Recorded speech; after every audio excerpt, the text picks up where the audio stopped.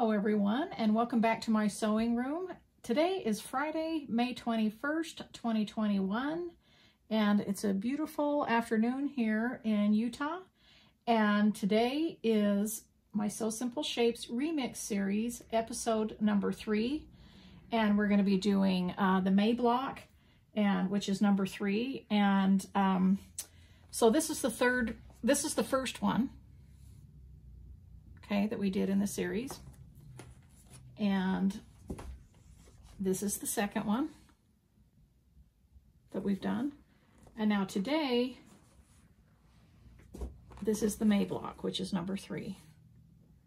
I thought it would be really fun to do something a little bit patriotic so we could have it for Flag Day, you know, 4th of July, things like that. And so what we're doing with this block is it's 12 by 16 inches finished, but I've used 2 sets of Sew Simple Shapes for this one. Okay, let me just set this right here for a second. I've got all my stuff in my little envelope here, but we're using 6 of the Autumn Love, and we're using 6 of the PRIM. I wanted to show you that, yes, you can do new blocks out of each set, but I wanted you to be able to mix them all up, and eventually maybe you can just use 1 or 2 shapes from several sets, and that would be really fun because I do that quite a bit. So before we get started on this, that reminded me because this was hanging over the back of here. If you're following my Sew Your Stash series, I just wanted to let you know I'm just getting ready to quilt this, and I wanted to show it to you before I quilted it, meaning the next series it will already be quilted. So this is from my Sew Your Stash series. This is my quick broken dishes block, and this is in the 2-inch, and it's episode 15 where the tutorial is in this when I do 4-inch blocks and 2-inch blocks. This is the 2-inch block sewn totally from my scraps, and that's the one where I showed you my doll quilts and what I, you know, how I do little scraps with my doll quilts. But I also wanted to do a new sewing mat here under, this is Miss Doris that I'll be sewing with today. And so I made this, and I'm just getting ready to quilt it. And so it's a 5 by 9 setting, I believe.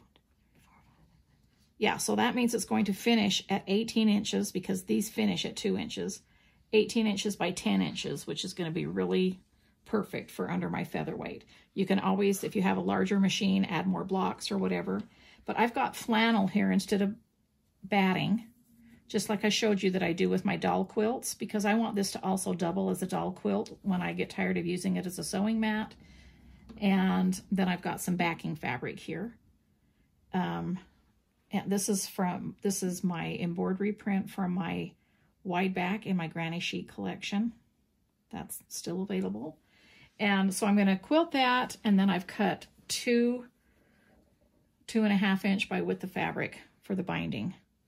And so next week on my Sew Your Stash series, I'll have this all ready and sitting right underneath Miss Doris. So I just kind of wanted to show you what that looked like before I quilted it and finished it. Okay, let's set that aside, get back to applique the easy way. All right, so let's talk about this block. Let's set it up here. Look at this. I want to show you this cute little thing that we made years ago when we were camping in the trailer. I don't know, how many years ago do you think that was, Cassidy? Probably 10 years ago. 10. But I can't remember what those are called, but they're the little plastic beads that you design on a little board and then you iron on them. Do you remember what they're called? I think they're perler beads, but I don't know. Perler beads. I can't remember. But anyway, so we did it in the shape of a sewing machine. And so that's holding up my picture here on my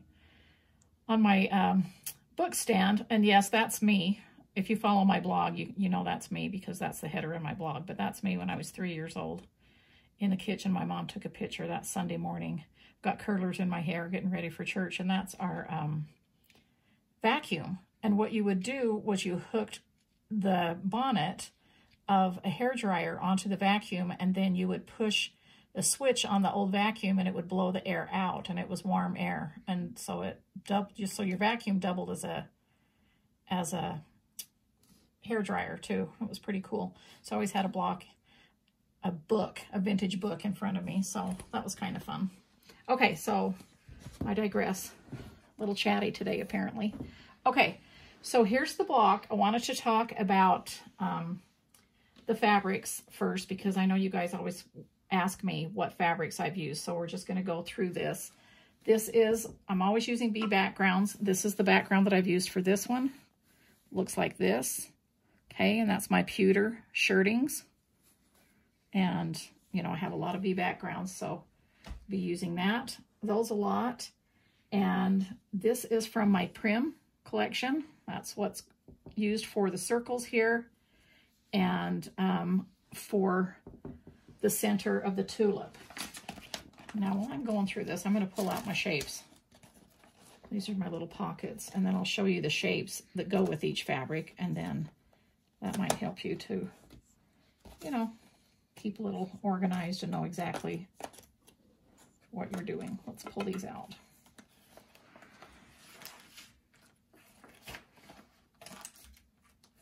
When I pulled together for this block, I just used these, my little V pocket inserts here in my V organized, and they work out perfectly, and I can put them right in my binder. That reminds me, I'm going to show you something about my little binder later too that you're going to love. Okay, so that's what I used for this. This is the K11, and because it's K and because it's in this color, I know that it's PRIM. So all the PRIM So Simple shapes start with a K. So I used this fabric from PRIM, did the circles, but I'm also going to sew this right here, which is this shape, which is K43. Let me put it against there and you can see the number. And that's what's tucked underneath that tulip shape right there. Okay, so that's what I used for that fabric. For this fabric is, I used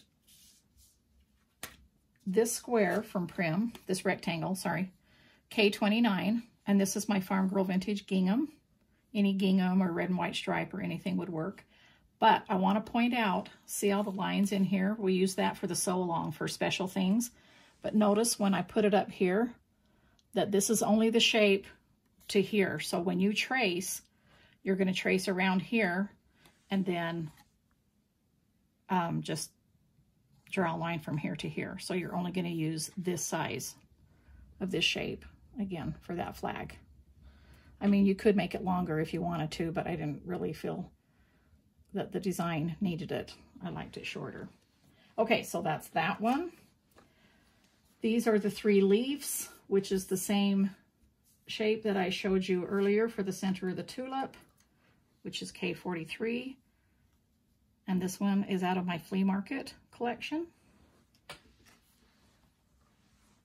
This is out of my PRIM. It's the same stems that I've been using in the previous series because, you know, I showed you in the series 1 and 2 in those episodes how I do this and wrap it around my spools.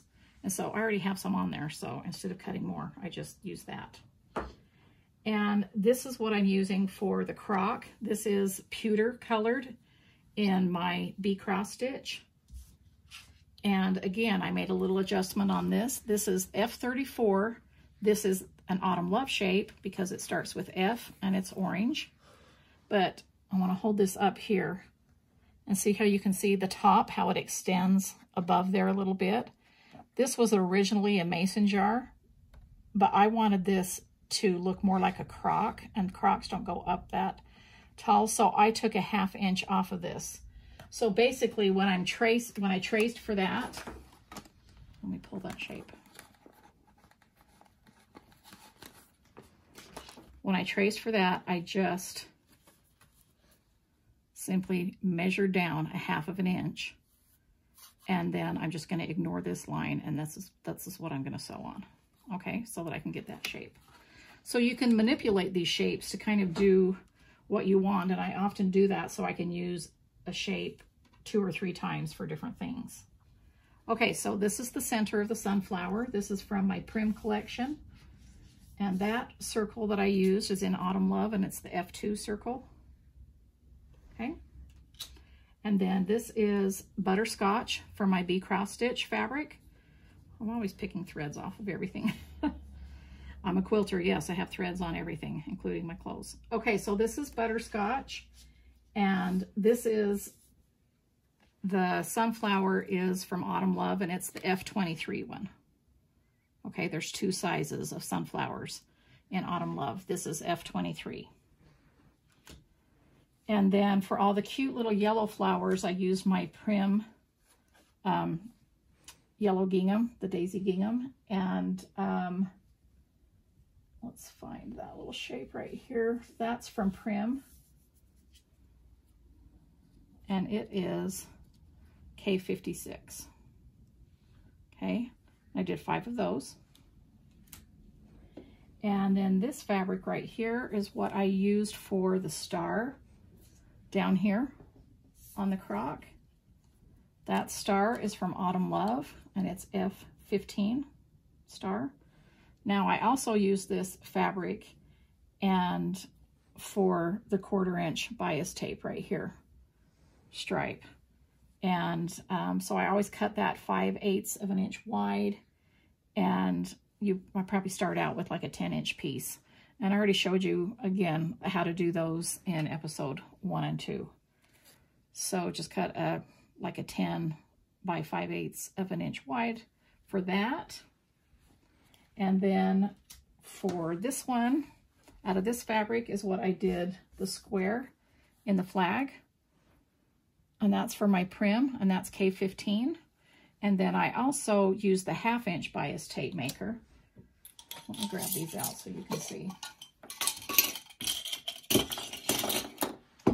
So this is what the Clover bias tape makers, that is for the 1/4 inch that you cut 5/8 of an inch wide.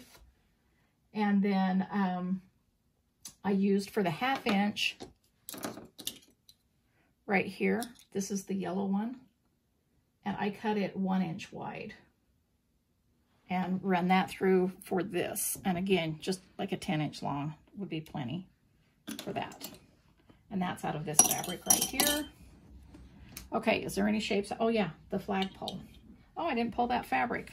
Oh, okay, I used this for the flagpole, and this is in my PRIM collection. It's the ticking stripe. And that is also 1/4 inch. So you cut that 5/8 of an inch wide, and I cut it across the stripe so the stripes would go that way. Okay, I think that covers everything. Oh no, there's one more fabric I forgot to pull, but I'll tell you what this is. This is from my PRIM fabric as well. And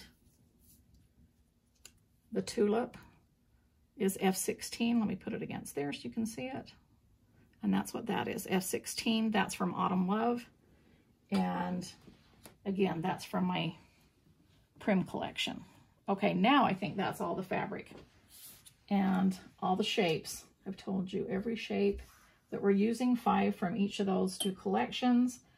And then all you have to do is take that shape, trace it onto my sew-in interfacing, and then we just put it right directly on the fabric and sew around those shapes. And so I'll show that as I get started with that in a minute. I've saved one of everything here that I haven't sewn before. I sewed these, you know, beforehand so that you don't have to watch me sew the same shape over and over again. So I'm just going to do one of those at a time. But before I start showing how to do that, I want to flip over here, Cass, and show you. Okay, so these are my 2 binders that I've shown you before, where I keep my Sew Simple shapes. I'm going to be needing a 3rd one here pretty soon because, as you saw in my video last week, I have 2 new sets coming out this year, and so I'll be adding those. But what I'm so excited about, what we've been working on, and they're ready now, this is a free PDF download on the Riley Blake Designs website, and I will leave a link here in the description of this video so that you can go right there and download.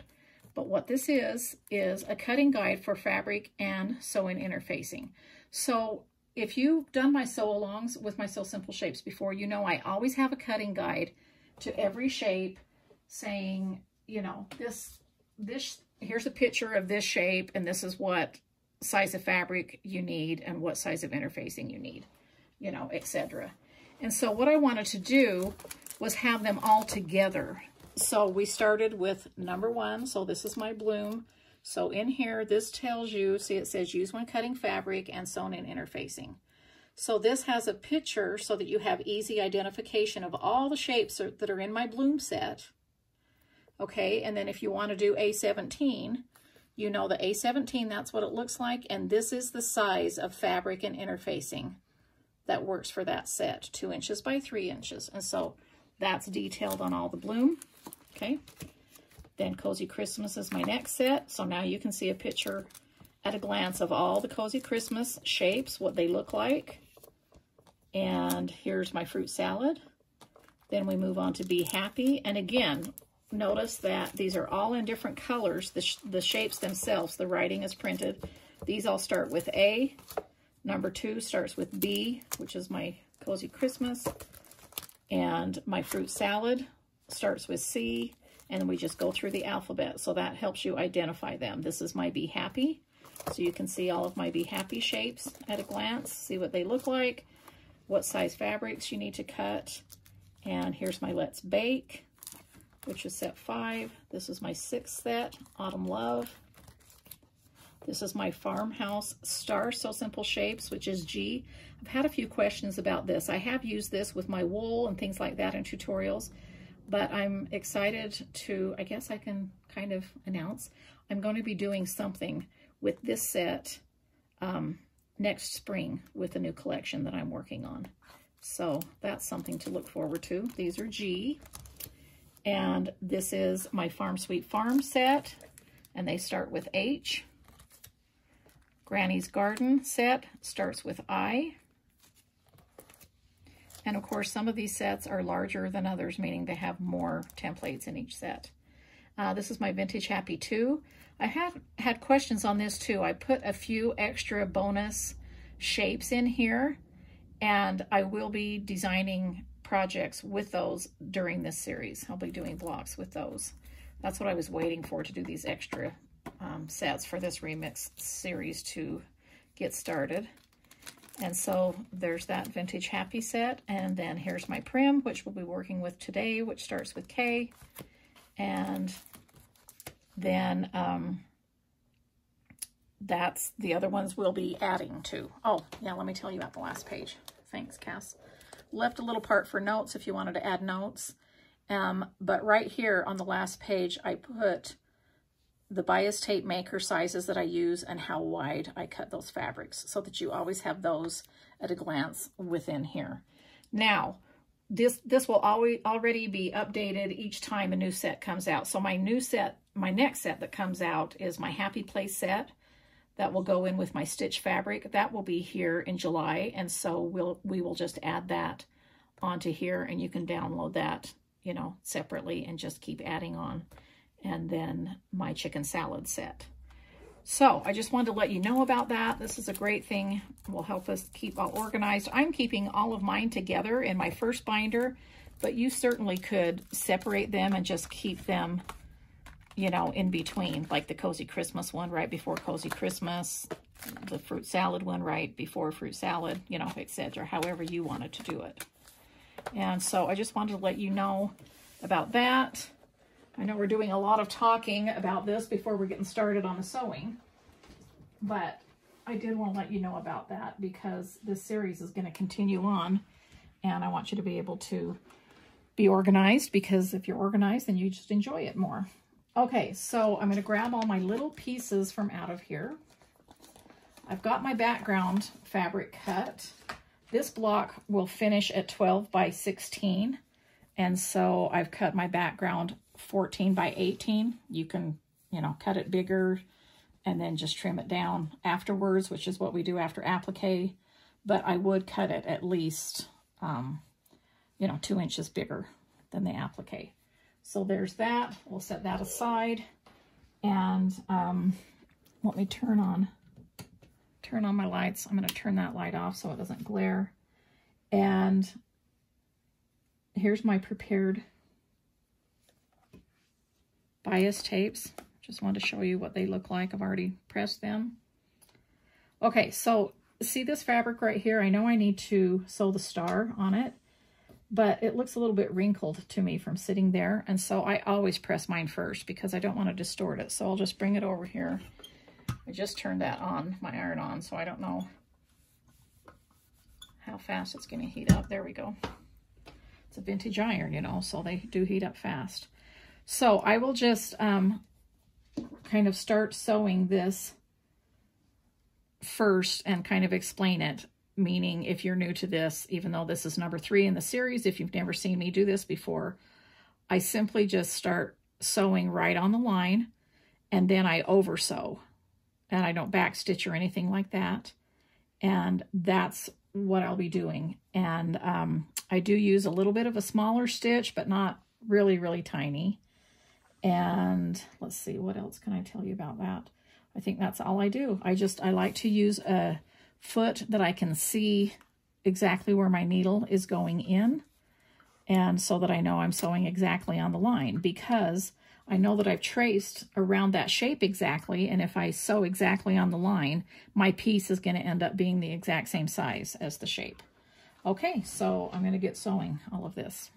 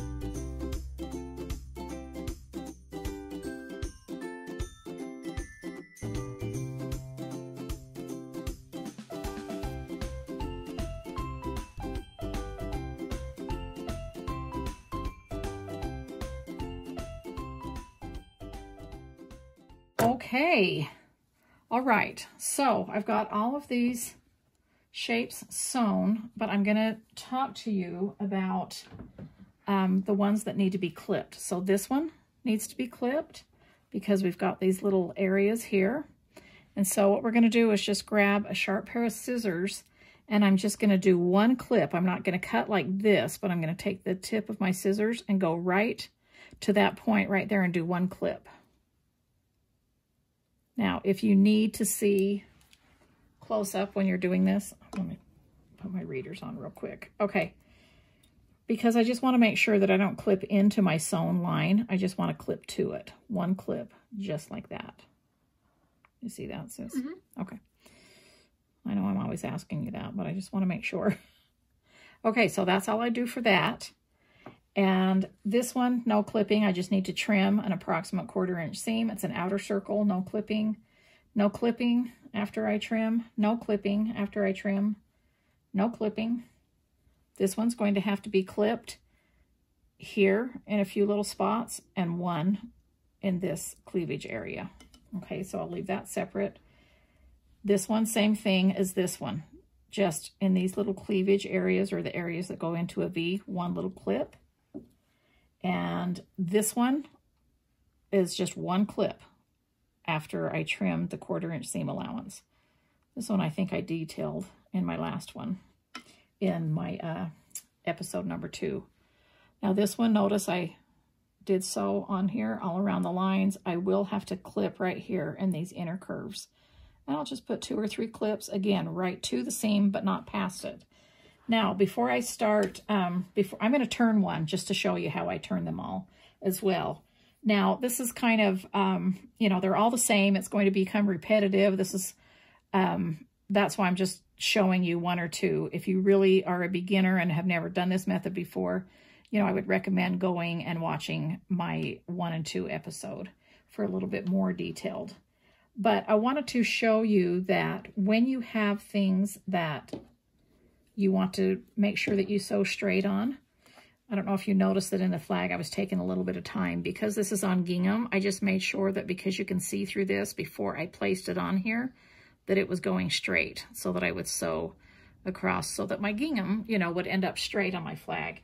You can always stick a pin in. I don't unless it's great big, because I find that my interfacing kind of sticks to the fabric a little bit, and it's nice, and it just doesn't slip around, so that doesn't bother me. Did the same thing for this square, for this plaid, so that this plaid could be a little bit straight there. Okay, so when I turn all of my shapes, this is what I do with all of them. I either take my seam ripper or my scissors, and I pull the interfacing in the center away from the piece. So this one, and then I just do a little teeny clip. That way I know I have not clipped into the fabric at all. Okay, and then I'll just do like a little X. This one, literally, it will be like an X because that's kind of what the shape is like. Now, I don't want to, you know, cut all the way to there, to the end. I want to leave that intact. I just want to make this big enough so that I can turn it right side out. Now, with shapes like this, I simply just take my thumb and my finger and just push out.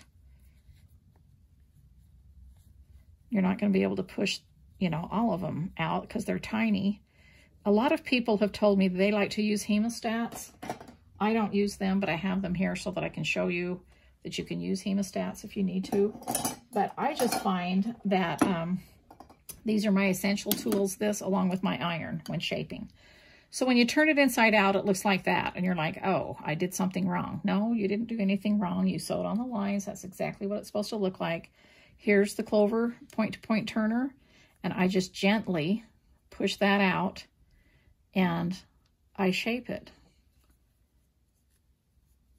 And I mean gently. You don't really need to push hard to shape it. And then I just go around like this.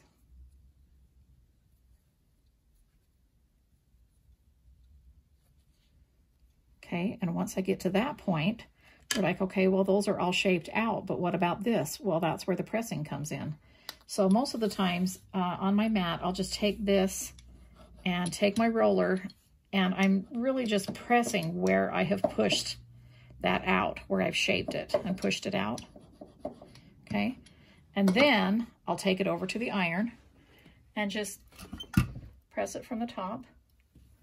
And then even after that, sometimes I'll take the quilter's clappers from Riley Blake Designs and just set these on top, get the heat out, get it smooth. But it really doesn't have to be like super duper flat and smooth, because obviously you're either going to hand applique or machine applique this.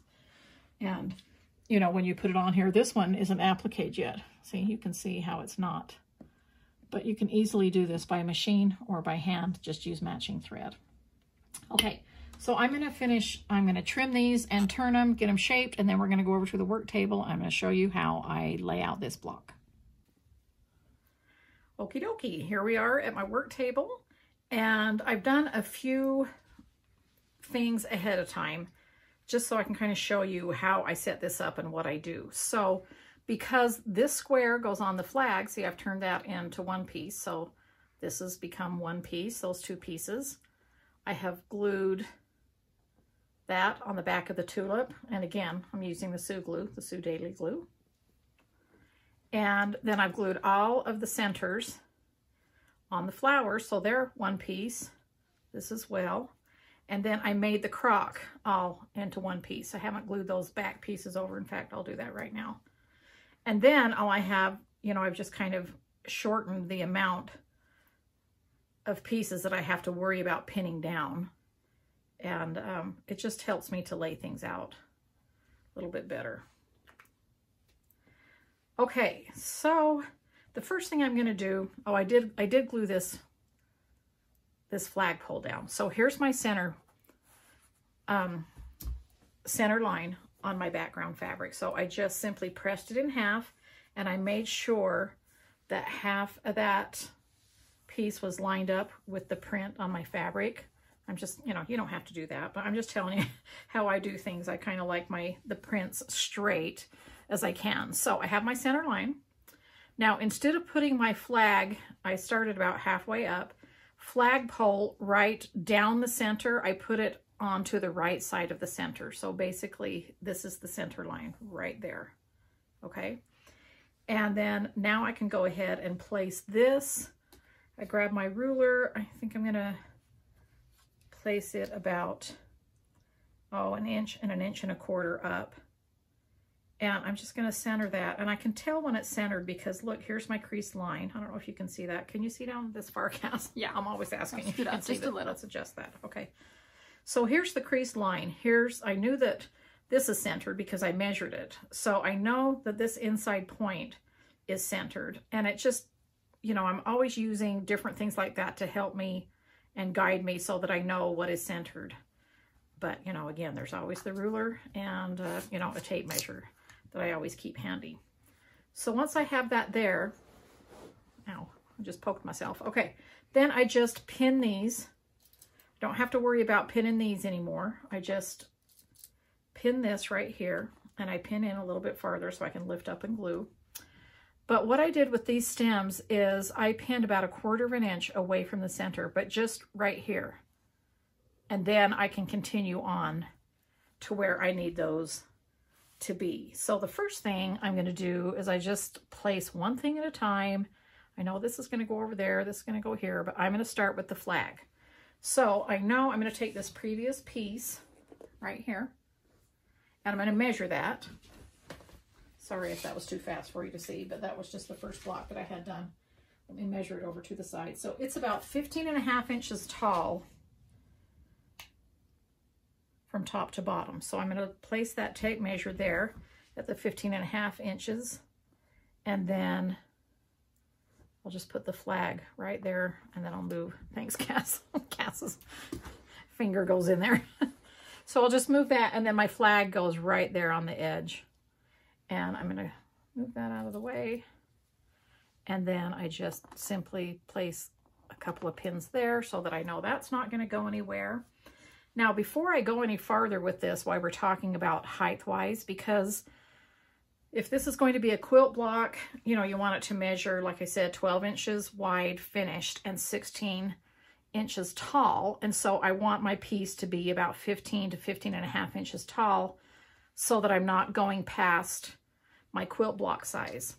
With this one, I have an idea that I thought it would be really cute framed. And so let's talk about frames for a minute. Let me pull this one in that's already done. So I had a couple of barnwood frames.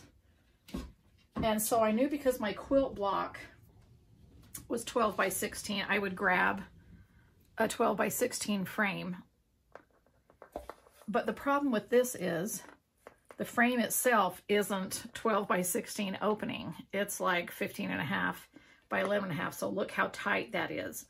If I would have, you know, I knew I had this down in the garage. If I had thought about this when I was doing the block, I maybe could have just made the crock a little bit shorter or pulled everything down a little bit, and that would have worked.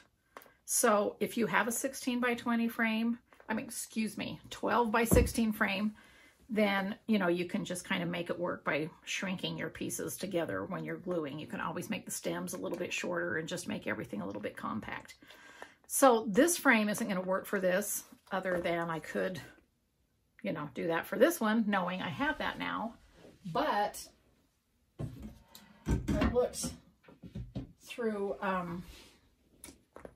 Hobby Lobby. I went to Hobby Lobby to see if they had one a little bit bigger in these barnwood frames because I know that they sell these that are made out of real barnwood and they don't have a back to them or anything. And this one is going to work perfectly, and it is a size, I couldn't remember the opening, it was kind of a different opening. So this measures 17 1/4, 17 1/2, you know, 17 1/4, and then this one is like 13 1/2. So it's probably supposed to be a 14 by 18. But anyway, but look how cute these look framed. I do my applique blocks framed quite a bit, and I think this is a perfect one to do that with because it's just, I don't know, I would like to hang this on my wall for Americana design, summer, just, I don't know. I think it's kind of fun. Makes a really fun gift. You don't have to quilt it or anything. You just need to applique it. And how I would put that in the frame is I would just cut a piece of foam core board that fits in the back here. Here's that. I'm going to pull this up. It's kind of pushed down, but this is the information on this frame in case you want to see that. So I would just cut a piece of foam core board this size right here, and then I would put batting behind this piece and then mount it that way. So, okay, enough about the framing idea. I might take a picture of that inside the frame and show you that at the end just so you can kind of see what that would look like. All right, so I know what I want my height to be. And then the sunflower is just going to be kind of over to the side of the flag. Let me look at the old one. I mean, the original one. I don't know how old it is. A couple weeks. It's about a half inch away and a half inch down. And so, you know, that I'm not going to glue it yet, so that's not set in stone. I'm just going to take a couple of pins, and then if I decide to glue it there, that's when I'll go ahead and bend this right here. See how nicely that curves because we originally cut it on the bias. And then I'll pin like that. And let's see, that's bending over at the top. Okay. And then this one, same thing. I kind of want it just to be off of the flag a little bit, you know, kind of below it. So I'll stick a couple of pins in there.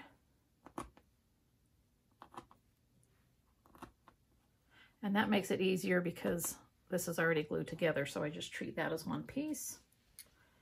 And then again, if that's how I'm going to do it, I can end up kind of curving that, putting a couple of pins there to curve that piece. And I can actually, you know, I don't need it quite that long, so I can just cut that down, tuck it underneath. And again, doing all this before I'm even gluing, just to make sure that I don't have to adjust.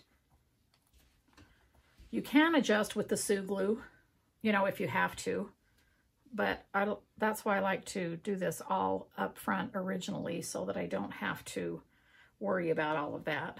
Okay, so I know I need a leaf over here, and I just kind of have it coming off the stem, but I want to make sure that I can fit a flower in there.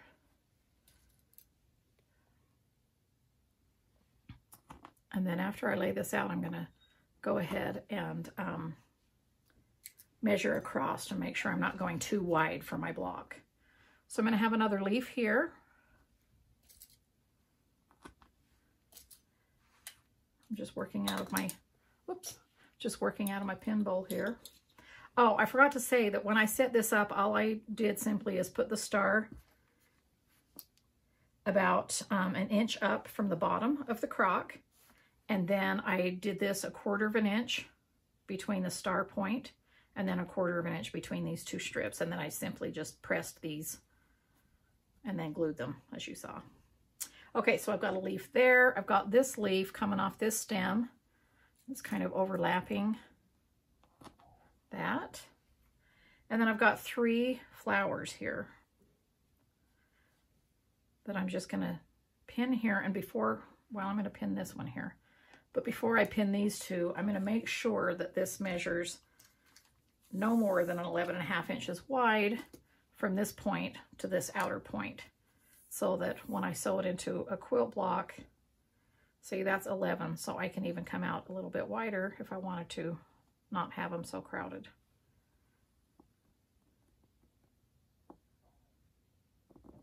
And so, let's see, so this is 5.5 right here, right on the center mark of my fold. And this comes out to 11, so that's going to be good because obviously 5.5 plus 5.5 is 11. So that's where I want this widest flower, just right there. So I'm going to leave it there and grab a pin and stick it in there. Then I know I can put this flower wherever I want to because I'm not worried about, you know, it's sticking out to that point. And you can kind of twist and turn these however way you want them to be, however it fits in there. Okay. Now I feel like I'm, you know, have it set where I want it to be set. Again, if you're going to be using a frame for it, then you can just grab the frame. You don't have to worry about it being a quilt block because this is bigger than 12 by 16. And I just look at it and kind of make sure. And the reason I did a halfway point here is I don't want it to be like all crowded on this side and then this side looks like it needs to come out. So that's why I measured 5.5 inches out and 5.5 inches out from the center. So I knew that when I put it in a frame, this was centered and then these would be centered as well. So look how cute that is. I'm really pleased with that.